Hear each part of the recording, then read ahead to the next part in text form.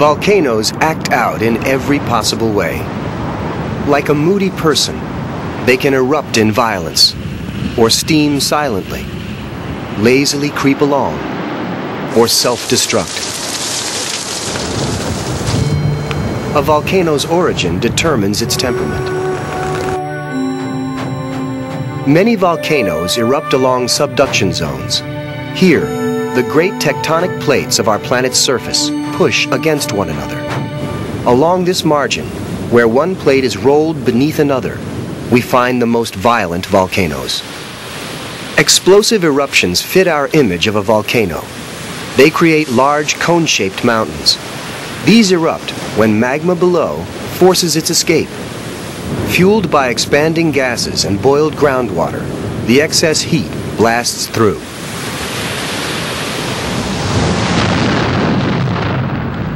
Volcanoes like this often have alternating layers of different volcanic materials: ash, cinders, and lava. These layered cones are called composite volcanoes.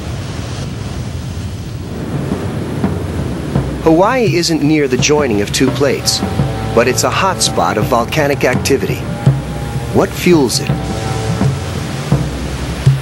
The Hawaiian Islands are hotspot islands, created when a pool of magma breaks through a thin spot in the crust.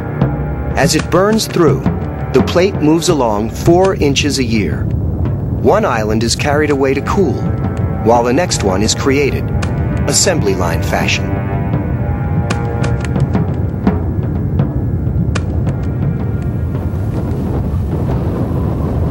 On the Big Island of Hawaii, Kilauea has been erupting since 1983 and shows no signs of letting up.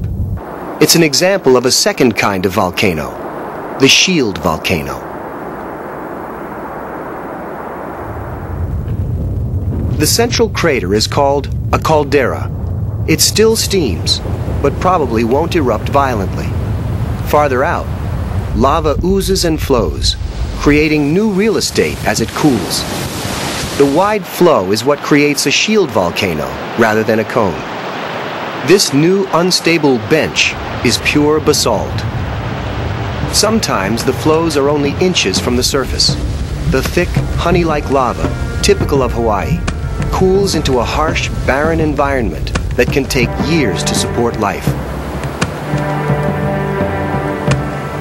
Cinder cones are a third kind of volcano. Mexico's Paracutin is a dramatic example.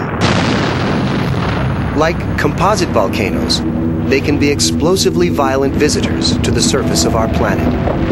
They burst forth with enormous quantities of ash, cinders, and lava fragments. They rapidly build volcanic mountains, but never as wide as shield volcanoes, or as high as composites. Cinder cone shape is determined by the size of the ejected material.